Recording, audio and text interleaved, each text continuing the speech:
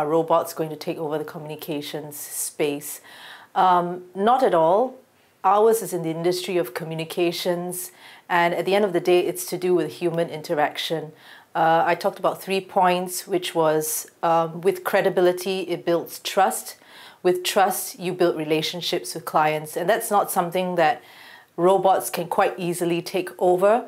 There are a few value skill sets that humans will always dominate in, whether it's the idea of cognitive flexibility right through to emotional intelligence and the ability to relate to a client, a CEO, a board member under difficult circumstances is always going to be something where the human needs to be front and center of. I'd love the day where humans and robots work side by side in the comms industry. It's already happening in many other industries today, but in the comms industry where you have the power of information at your fingertips, where a lot of what we call the grunt work of media monitoring is being taken over by the robots, I think this will just move us up all the value chain to be able to deal with a client at a more strategic and creative level. So it's exciting times.